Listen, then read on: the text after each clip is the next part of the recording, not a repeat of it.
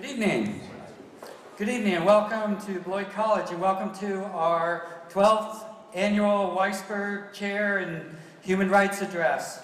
We're very glad to have you here and we're particularly honored to be joined by our new friend and current Weissberg Chairholder, Dr. Yuri Dzhibladze. While other parts of the alliterative world prepare with breathless anticipation for, say, the annual Academy Awards, or Super Bowl Sunday, or the Final Four, at Beloit College, we alliterate with a more literate bent. At Beloit College, our breathless anticipation centers on the holy, wonderful, wild, woolly, and worldly Weissberg Week. If you have not been to many campuses, you might think that every school has the equivalent of a Weissberg Week. You might think that such a smart idea, namely bringing someone to campus to interact with faculty, students, and staff, someone with a worldwide reputation for promoting core issues of human rights, someone with a proven record of stimulating effective change in a world too often antagonistic to such change, bringing someone to campus who has lived such a life of purposeful consequence, bringing someone to campus to interact with faculty, students, and staff, not for an arm's-length visit, a drive-by lecture, a one-night stand, to collect my speaker's fee and on to the next college, to bring someone to campus for a full contact tour of duty. You can sleep next week, tour of duty. You can't be serious, tour of duty. The not for the weak of heart or body, tour of duty. The my God, they were serious about the running shoes they gave me on day one, tour of duty. You might think that such a smart idea would be everywhere, at St. Olaf, at Williams, at Middlebury, at Yale. But you would be wrong. Only Beloit College has a Weissberg Week. Only one college, Beloit College, has a wide, wide world of Weissberg Week, because only one college can lay claim to having been the baccalaureate origins of the one and only Nina Weissberg. 30 years ago, a bright, energetic, rebellious 18-year-old Nina Weissberg eagerly came from her home in Washington, D.C. to Beloit College. She graduated 4 years later, brighter, more energetic, and learnedly rebellious, having earned a degree in English and having developed a passion for anthropology. Pretty Beloitish, sufficiently Beloitish, that she is now a member of the Beloit College Board of Trustees. So happy was Nina's father with her education, and this is important, because there is little, at least within the sad and narrow world of a college president, little better than a parent who is really, really happy with his offspring's education. So happy was Nina's father with her education with this school, Beloit College, that he committed to helping the college establish something new, substantive, and central to the mission of the college, something that would draw from the college's strengths and history and speak to the college's future, something that would matter, something that would compel the most important international relations experts and human rights advocates in the world, people like Dr. Yuri Dzhibladze, to accept an invitation to spend time, real time, significant time, opportunity cost oozing time at this college.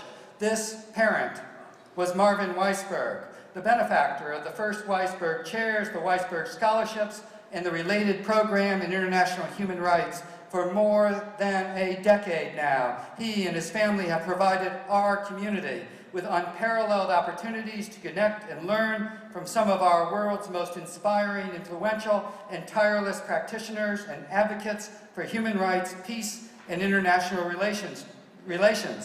We have the alliteratively wise and wonderful Weissberg Week.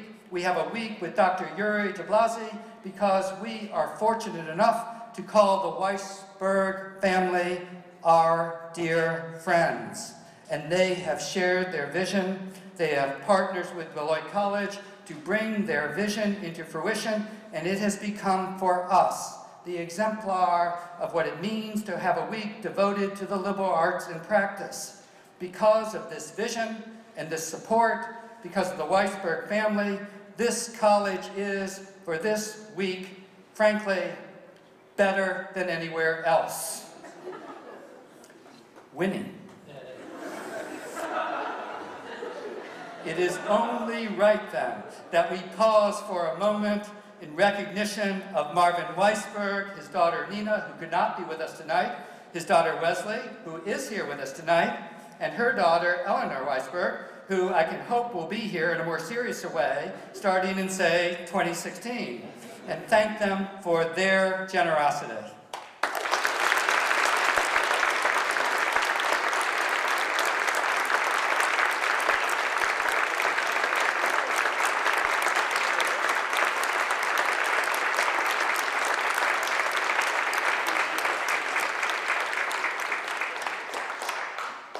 The success of the Weissberg family vision requires the attraction of Much of what it means to bring this vision into fruition is the expenditure of many, many hours of work by many, many people. But let me call out three.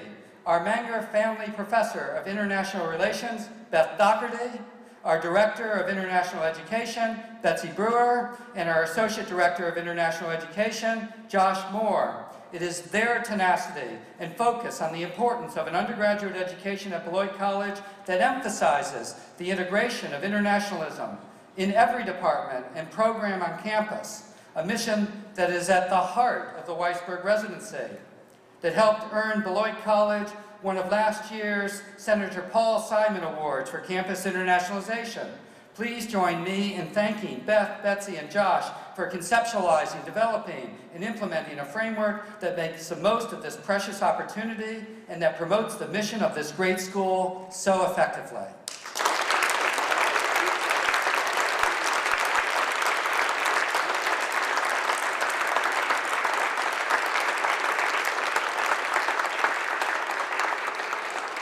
It is terrific to see so many of you here tonight. Let me turn over the podium to Professor Beth Doherty, who will introduce our featured speaker and honored Weissberg chairholder.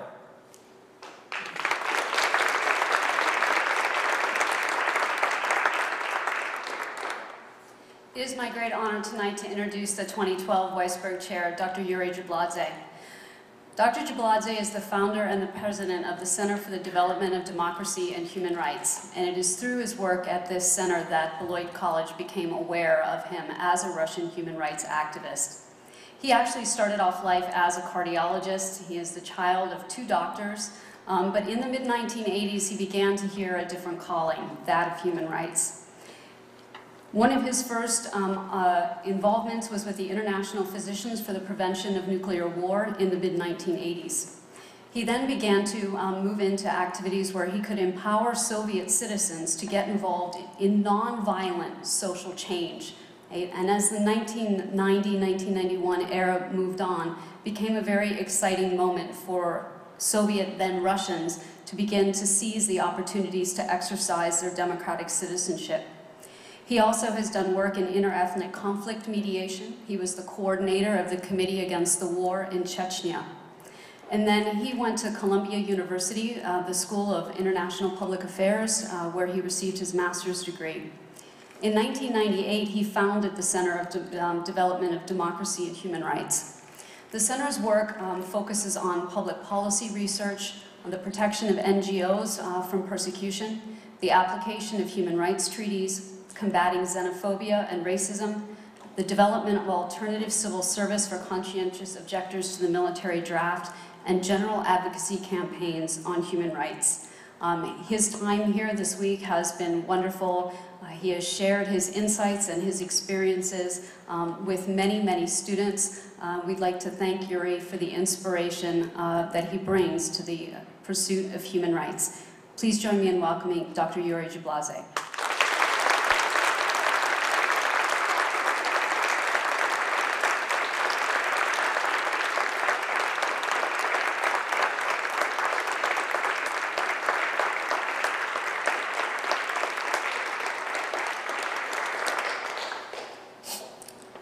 Thank you very much, Beth. Thank you very much, Scott. Good evening, everybody.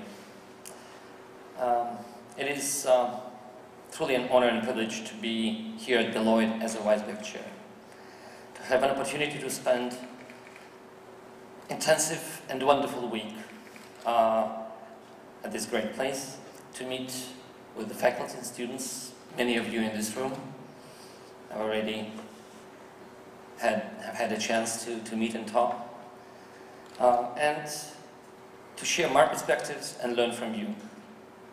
And it is great to have a chance to speak to you tonight. I also want to say personal thank you to Betsy, Beth, Anne, Olga, Josh, and many others who have taken very good care of me and my family with great hospitality and warmness. Thank you. And I would like to extend special thanks and appreciation of Maren Weissberg and the Weissberg family for the opportunity for me to come and for your many years of commitment and support to the development of international and human rights programs of Beloit College. Beloit College is a very special place, as I learned during my week. At the campus, I have been able to learn firsthand that its excellent reputation is well deserved. It is a place where traditions of intellectual freedom is preserved, where excellent teaching and advanced research are combined with commitment to the community, service, and international cooperation, and where students have excellent opportunities to learn and grow, to study abroad, and engage in civic advocacy here in the US. And there are many great people here, which are probably the biggest asset, both among faculty and the students. I have really enjoyed being with you. Well, I live and work in Moscow, as you have heard, and I run an NGO there called Center for the Development of Democracy and Human Rights, which I established in 1998. And I started my civic and political activism about 25 years ago. In fact, I think it is exactly 25 years this year. And it was at a time when the Soviet Union was undergoing fundamental change during glasnost and perestroika of Mikhail Gorbachev, who believed that he could transform communism into a more humane system, what he called a socialism with a human face. It was probably the most exciting time in my life as an activist.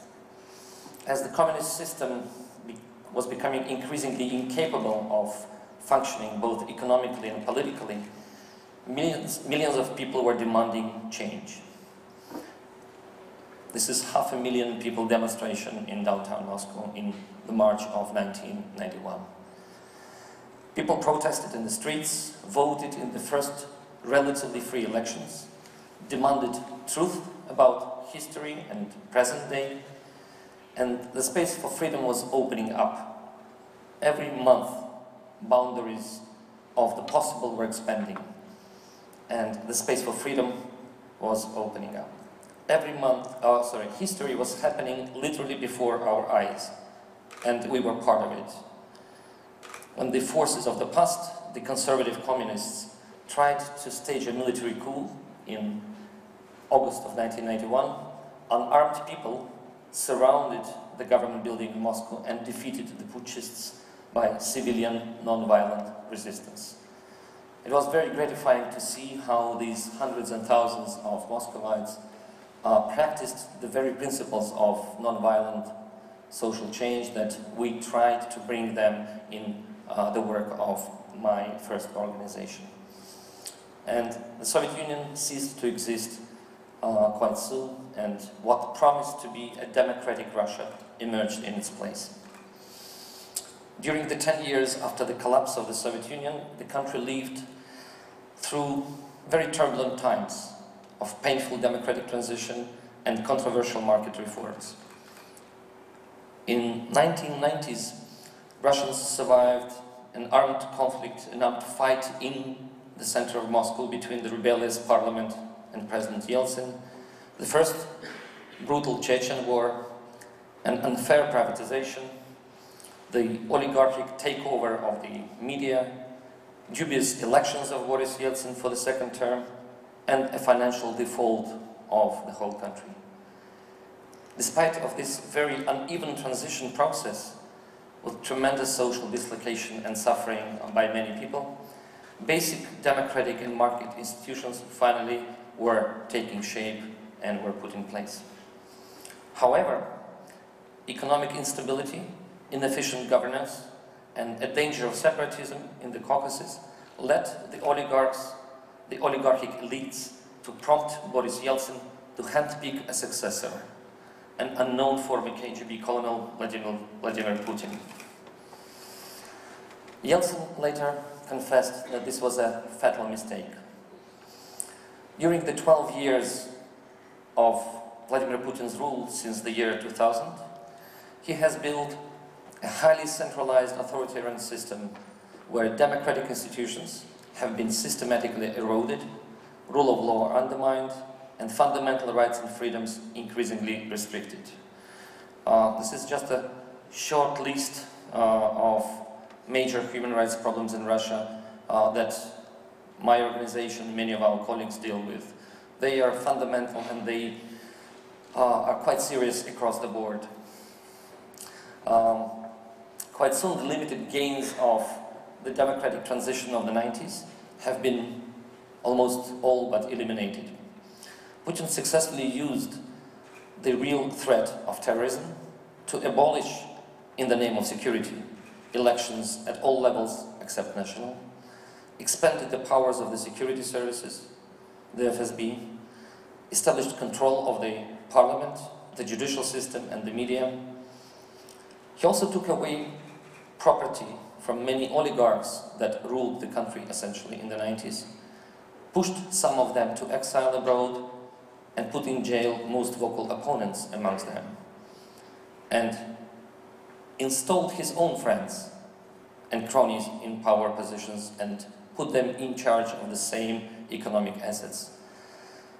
Putin successfully manipulates with fear, talks about enemies surrounding Russia, and portrays himself as a protector from threats and the savior of Russia from disintegration. Putin benefited tremendously from skyrocketing world prices for oil and gas, exports from which make the basis of the Russian economy. Price of oil went more than 10 times compared to the previous decade. Thanks to this, as well as the beginning of functioning of market institutions established by reformers of the 1990s, living standards under Vladimir Putin have steadily grown, and people indeed are much better off economically.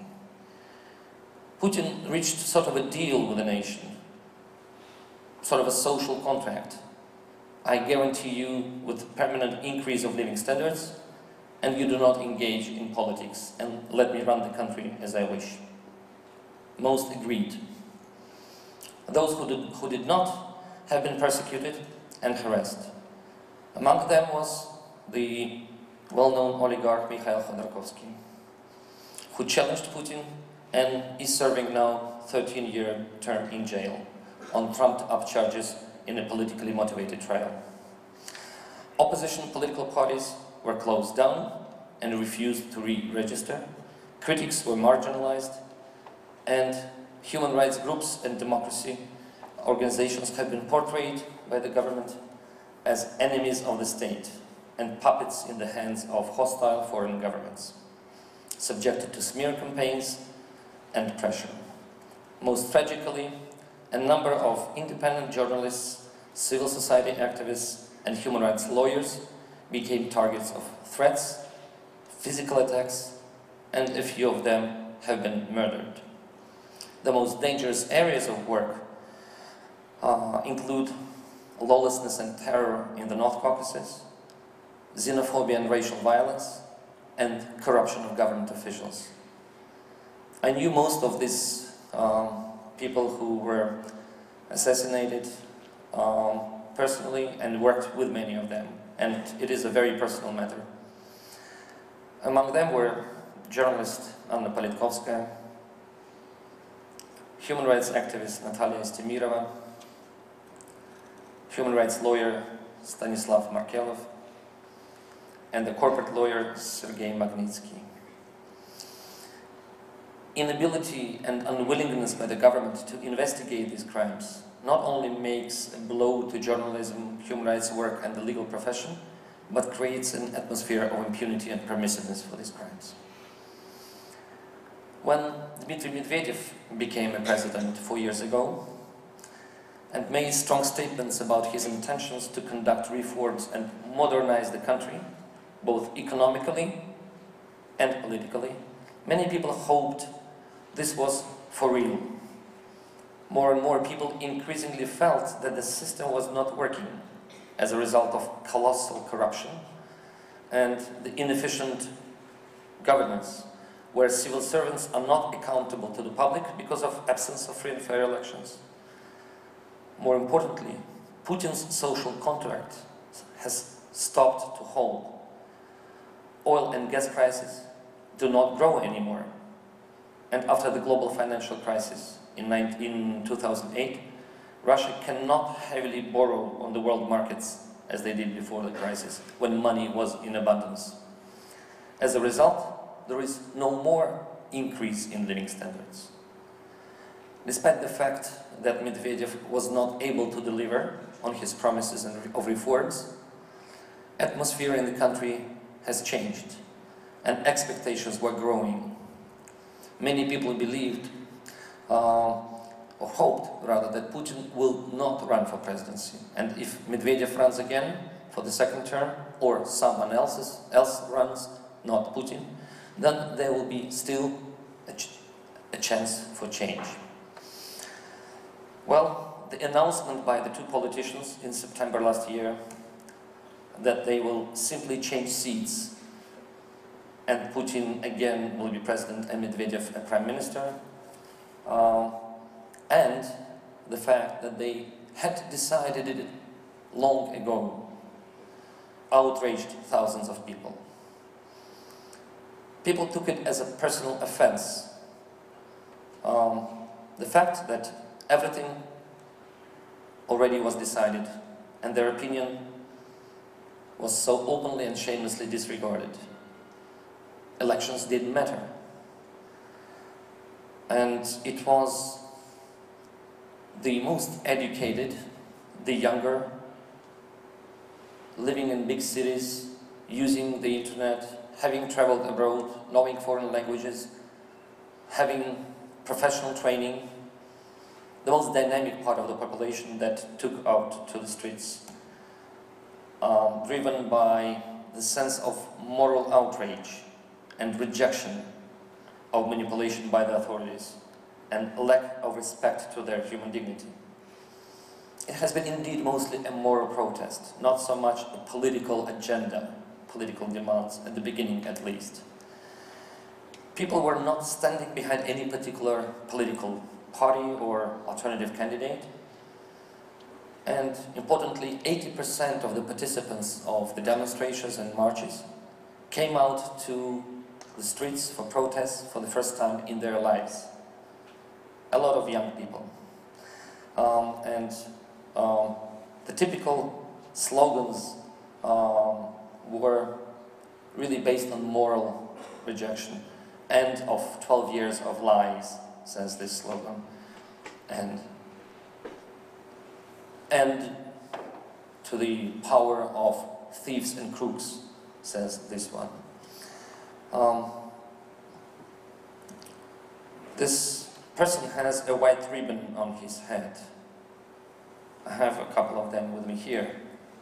These white ribbons became a symbol of the protest movement, symbolizing fairness, transparency, accountability, and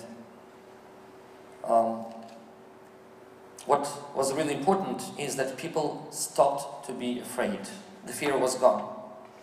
For a long time, there was political apathy among the majority of the Russian population, and only a handful of political activists would take out to the streets in protest. And they would always be beaten by the police very brutally, taken to custody, spend a week, 2, or longer terms in jail.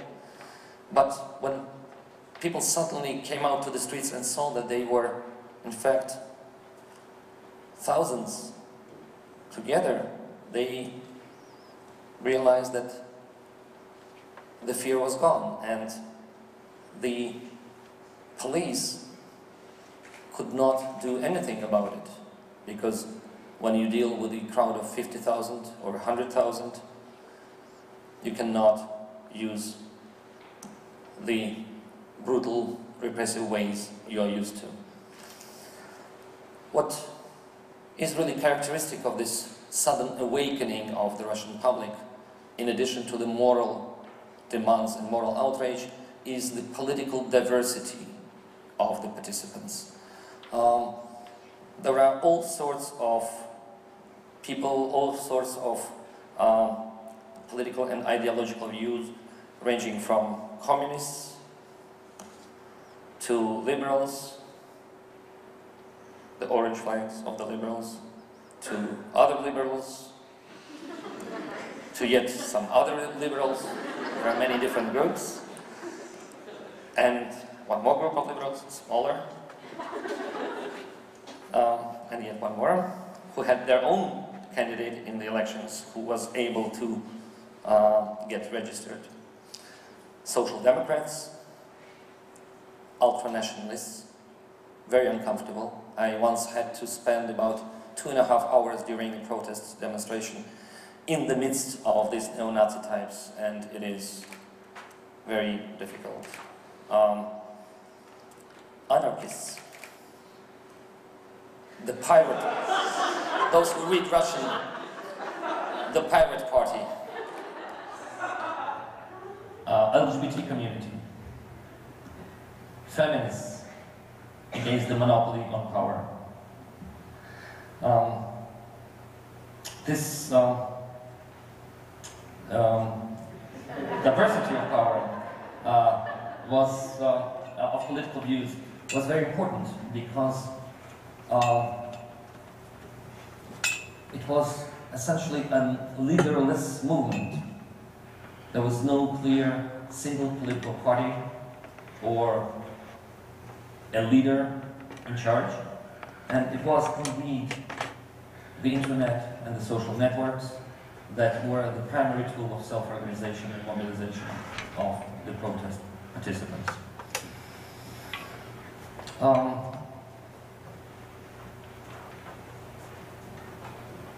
Many politicians tried to appear as, or act on behalf, as leaders of the protest movement, but they failed. In fact, it was not politicians, but those people whom the protesters saw as moral authorities, who emerged as spokespersons and coordinators of the movement. It is writers. This is a famous Russian writer, Lyudmila Ulitskaya. Rock musicians, Yuri Shevchuk. Journalists, Leonid Parfenov, and the like. They soon established a coordinating body called the League of Voters, which they underline as being not a political organization, and it's in its manifesto, which is short, 1 page, half a page really, they say about, we demand fair elections, fair courts, fair police, fair media, fair government. So it is really about the fundamental principle of fairness and accountability of the government to the people. The key demands of the protesters are the following: the investigation of the electoral fraud at the parliamentary and the presidential elections, which are seen by good half of this population. Again, I repeat, most active, dynamic, educated, professional and so on, as fraudulent, and they do not recognize the elected parliament and Vladimir Putin as legitimate authority. So, investigation of electoral fraud and punishment of the perpetrators, swift adoption of a democratic liberal legislation on political parties and elections, and as soon as this legislation is adopted, fresh new elections in a year from now.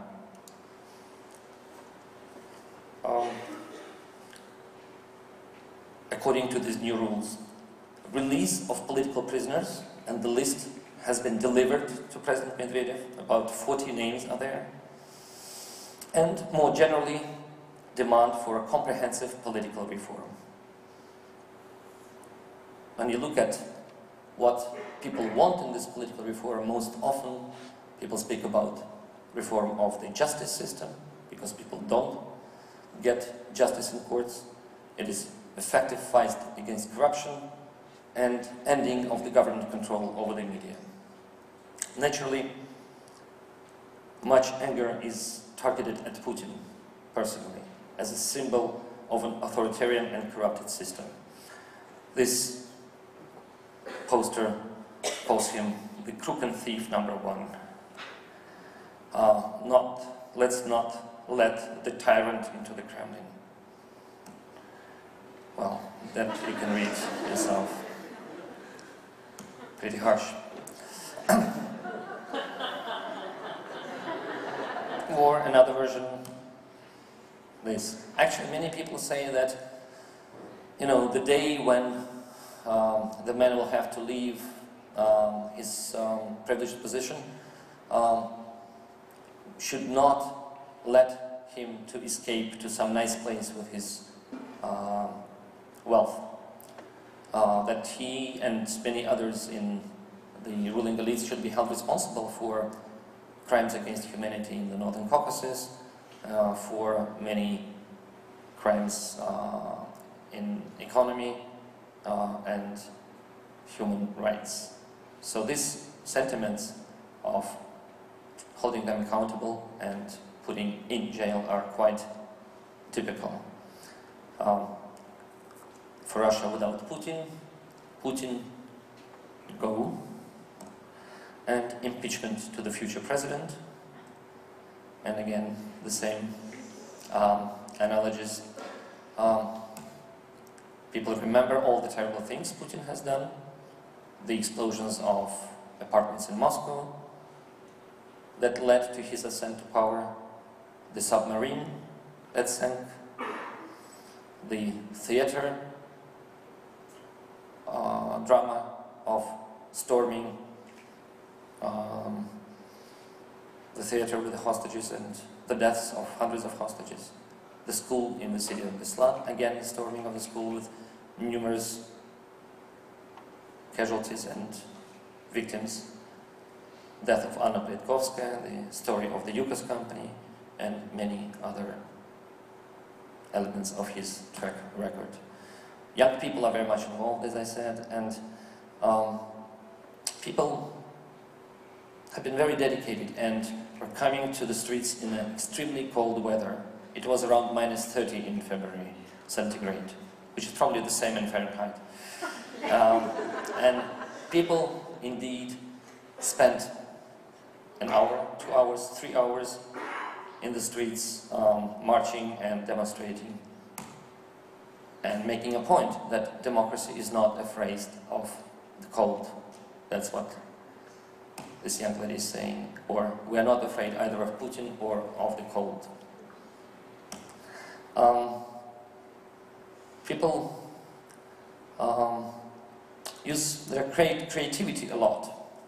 Not only it is a matter of solidarity and coming out in big numbers, but also using their minds and their creativity to make a point. And there is a whole collection of creative slogans. This one saying, "We are not an opposition, we are your employers, you are fired." New leaders emerged, and this is very important. For a long time, we've been told that if not Putin, then who? That he's the only guarantor of stability, and if he is gone, the country will disintegrate in chaos. And naturally, after 10 years of suppression of dissent and political activity and opposition movements, there are very few political leaders that are known to the Russian public. And it is through this protest movement that new leaders have emerged who people really don't know across the country. Many of them coming from civil society, such as the environmental leader Evgenia Chirikova, or anti-corruption fighter blogger Alexei Navalny, or the left-wing activist Sergei Udaltsov. Putin now faces a very difficult dilemma. It's not surprising that he's not very happy after he won these elections, because he has at least 3, if not more, challenges. Well, first, the protest movement, these educated, younger, professional people continue to put pressure, continue to insist on change. At the same time, the other half, whom he promised to increase further the government paycheck, the social security, the pensions, the less educated, older, living in smaller towns and in rural area, who voted for him, they will now demand that he delivers on his promises. But he can't. There is no money. Oil prices don't grow anymore. And suddenly the fire will come from the two sides. More importantly, probably, Putin is not seen as a guarantor of power positions and wealth by the same very elite people whom he represented and whom he created. He is increasingly seen as a weak president. The balance of power has changed in the country. Not only the mood, not only the atmosphere, but indeed Putin appears not as a strong leader anymore. And for the elites, he's becoming increasingly not an asset, but a liability. And they in turn start to think about substituting him by someone else without altering the very system of their power and control. It is quite obvious that things will never be the same. Putin and Medvedev, still having about 6 weeks to go, are already given in. 3 laws have been introduced, draft laws have been introduced by Medvedev in response to demands of the protesters on registration of political parties, on elections to the Duma, and on the elections of the governors, which is restoration of what was taken away by Putin just 8 years ago. And one of them on political parties already has been passed in just a month, very quickly. He also promised to review cases of political prisoners, and many people are hopeful that at least some of this list of 40 will be released before Medvedev goes on May 7th. Of course, Putin will try to make as little change, as little concessions as possible, but he has not much room for maneuver, and the risk for him obviously is going too far. At some point, this incremental change happening under the pressure of the protest movement, as well as demands from those who depend on the government and their paycheck, will lead to the situation when the system will not stay as we know it now anymore. Despite fatigue from protests, naturally people have been going out to streets for 4 months, and disappointment by some about the failure to prevent Putin's return to the Kremlin, most of the protesters, and we speak about several 100,000 people, stay very committed. Most people realize that it will be not an overnight change, that it will take time, but certainly not 6 years Putin will stay in power. Everybody is quite convinced that he will have to go and the system will have to change quite dramatically, substantially, within maximum 2 or 3 years.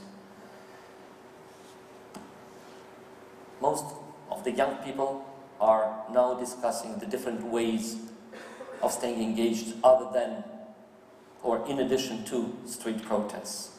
Many tried to run in low-level municipal elections and quite successfully.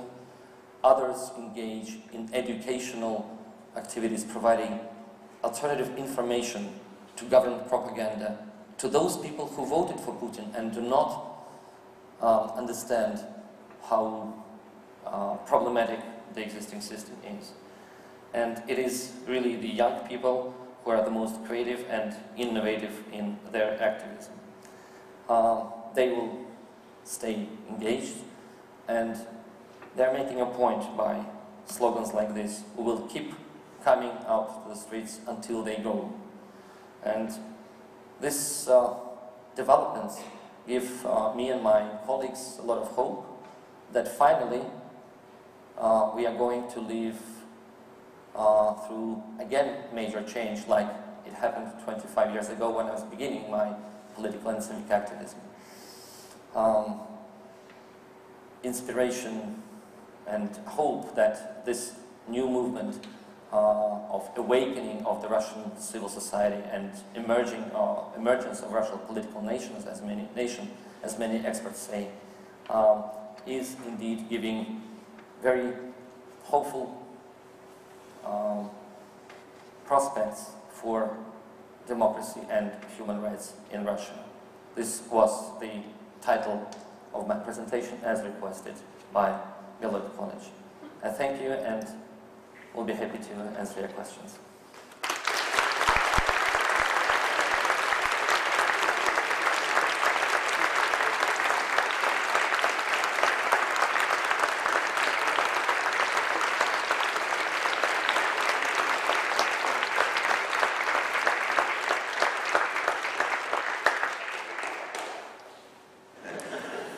There were already connections drawn in the protest between this current situation and the situation with Gaddafi and Mubarak. Do you think that there is a significant similarity there, and do you foresee this going the way of those protests and whatnot? I'm afraid I didn't hear the first part of the sentence because the dynamic... Certainly. Do you believe that this is comparable, these protests are comparable to those against Mubarak and Gaddafi? And do you foresee it going in the same direction? Well, there are many similarities, but there are differences too. The major difference is that much of the protests in the Arab Spring was driven not only by the moral outrage about political abuse, but also about economic injustice. Not the case in Russia. Most of the protesters, as I said, are achievers, and they have something to lose. Returning of Putin for 6 or 12 years is a real threat to the prospects of their careers, their businesses, their families, and so on. So this is a major difference. However, it was also this very strong moral component about human dignity and respect, lack of respect, absence of human dignity, that drove people in Egypt and Libya as well as in Russia. People in Russia don't want to have violent revolution. They've had this in the past and don't like it. And therefore, people make a point about non-violent change, and they would rather spend nights in squares, occupying them as soon as it becomes a little warmer, rather than try to storm the Kremlin, or like it happened in Arab countries.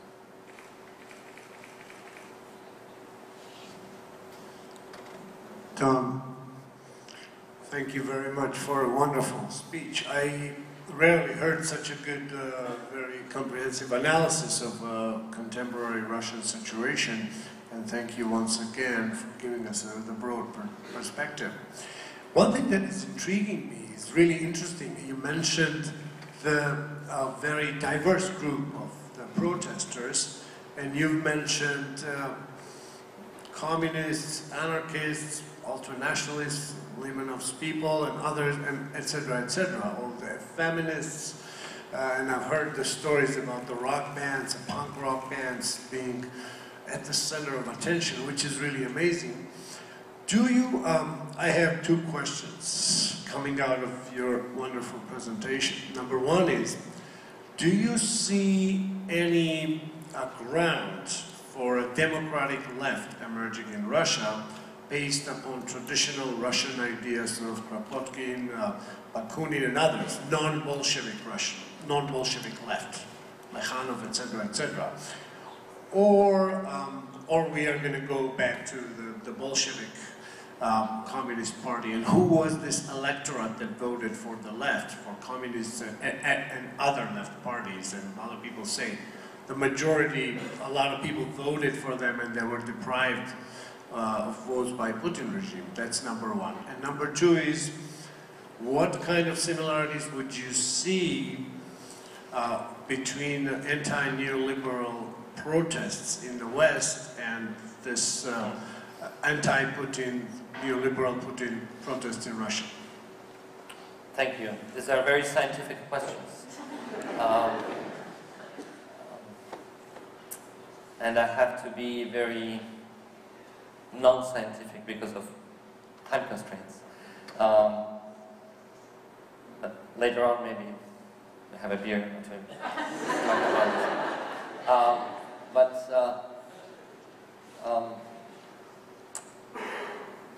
I very much hope and would really see necessary for a new left movement emerge in Russia that would really represent the views and the demands of those populations, those groups of people that currently vote for the old Communist Party, which is in reality not a Communist Party at all, but an imperial nationalistic ally of Putin, essentially. We have,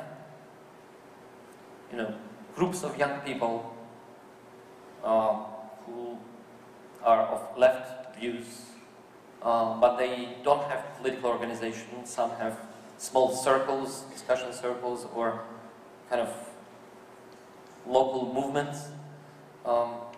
Many of them, I'm afraid, are a bit too radical, and we have this dilemma. They see the example, the model of the official communists, which do not really represent the interests of the working people, working class people, and the like, the blue-collar workers. And they don't think that politics really kind of organized politics in the way it exists under the Putinism is a way to go for them. So they use more kind of often radical ways. But we need such, your point is very well taken, such a new left movement.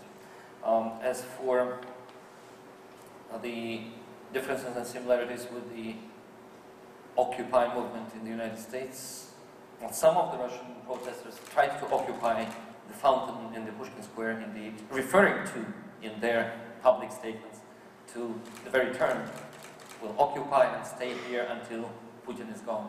But of course it's not that easy and fast.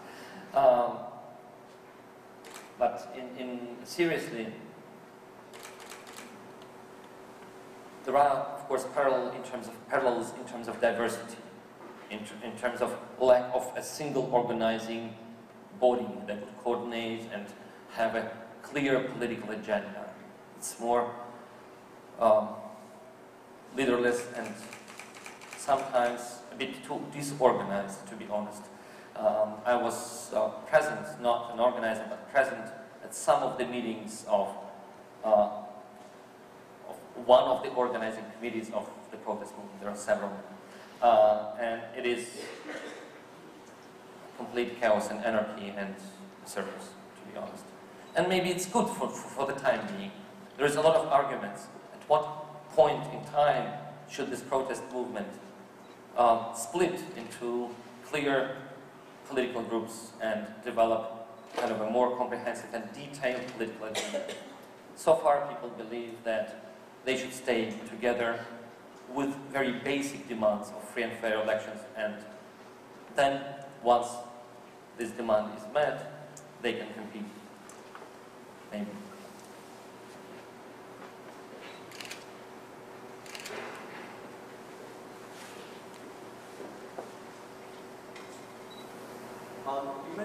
You mentioned the emergence of new political parties with this new movement. But even with this in mind, when Putin does kind of fall from power, do you think that it's possible that a different oligarch could come to power, or that one of these new political leaders could kind of take on a similar role to Putin? And if so, do you think that people would come out and do this again just to get rid of them and to make sure that free and fair elections would happen?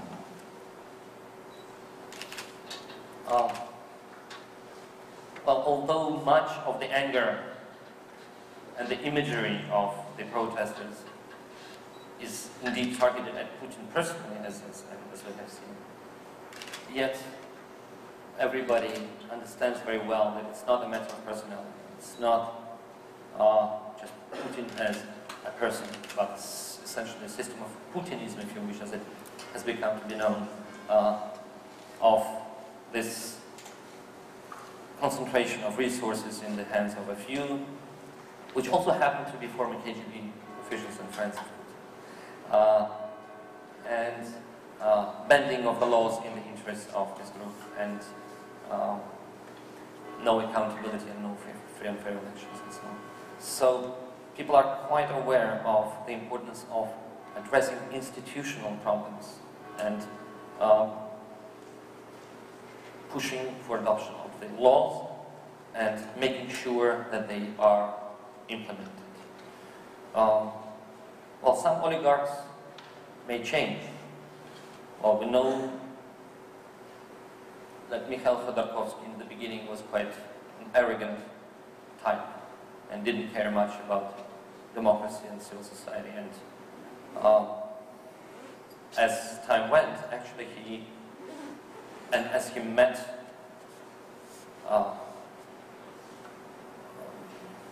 with Putin's ways and tools, so to speak, he became more and more aware of the importance of the rule of law, not only for the politics, but also for private property and for business. And he became quite a strong supporter of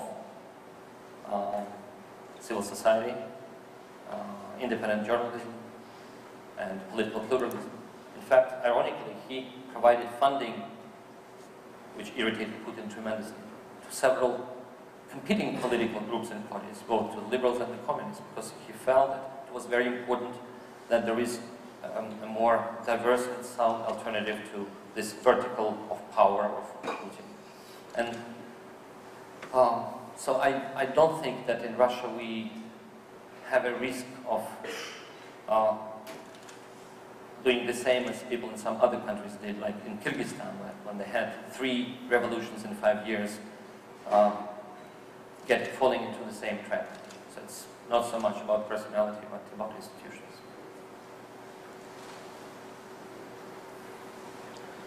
You mentioned several times that the driving force behind the current opposition in Russia comes from the highly educated youth. So I'd like you to elaborate a little bit more on the effects of the older demographic in the current political situation, if you would.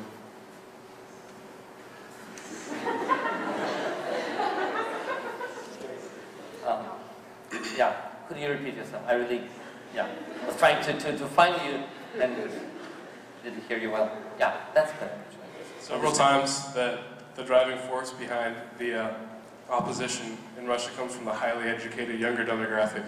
So I'd like you to elaborate a little bit more on the contributions that the older demographic is making to the current political situation, if you would. Well, as I briefly touched upon in the presentation, the older generation, and this is of course huge, huge simplification.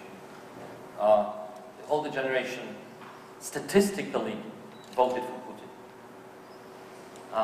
And it is a matter of them, most of them, dependent on the government paycheck and pensions. Secondly,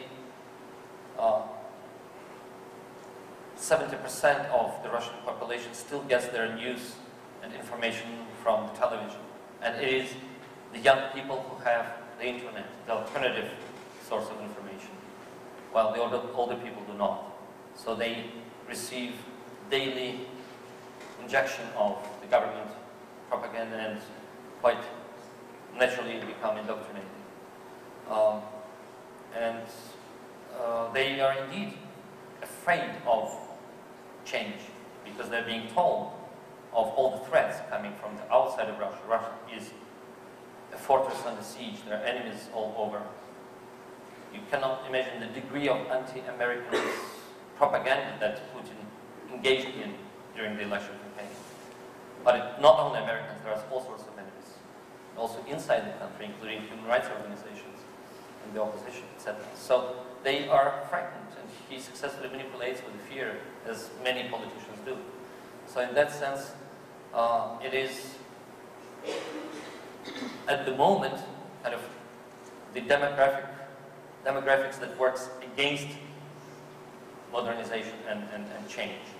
And it is very important for the opposition movement, for the protest movement, to reach out to these people and explain that, in fact, they will be better off in a more fair society when the wealth, the huge wealth that the country has from its exports of natural resources will be fairly distributed, not controlled by a small handful of oligarchs, and when the healthcare system and the pension system will be working in the interest of the people and not ignored, essentially what happens now, ignored by the government.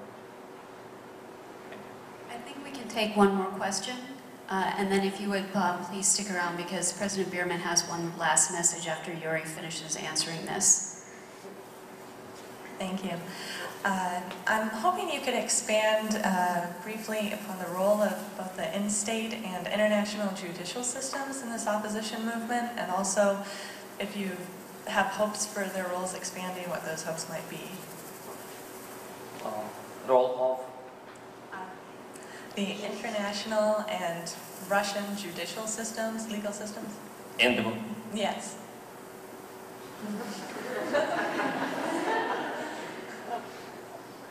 Not much. I mean, only if one day, as some most idealistic human rights defenders hope, Putin will be transported to The Hague, to the International Criminal Court. Although it will be very difficult because Russia has not ratified the statute, as the United States has done. So this is kind of a naive hopes, but in reality, the judicial system has been an instrument, the Russian judicial system, an instrument in the hands of the government. It only was very strongly proved when the hundreds of well-documented complaints about the electoral fraud were all turned down by the court, both in parliamentary and presidential elections. And the protesters know also, so once they are, for example, detained by the police, the court is not the place where they can find justice and say, well, in fact, I practiced my constitutional right and it was the police who was wrong. The courts automatically take the side of the government. International judicial system, well, only if in the sense that the decisions of the European Court of Human Rights in Strasbourg have made a very substantial impact on the understanding not so much on the practice of the Russian courts or legislation, which has not really changed much, but on the understanding by the Russian public, including the more educated and active ones, about the gap between the international obligations of the Russian Federation and the real life. There was one seminal decision of the Strasbourg court about deregistration of one of the political parties which is led, or was led when it existed, by one of the leading opposition politicians who was very active in the protest movement. It is the Republican Party, not very much resembling the American Republican Party, just the name, headed by Vladimir Vyshkov, one of the most impressive democratic politicians to my mind. So the Strasbourg court ordered the Russian government to restore the registration, and it became an argument in the debates and street demands as well about the need for a change in the legislation of political parties, because they directly contradicted the right for association as enshrined in the international law. Thank you.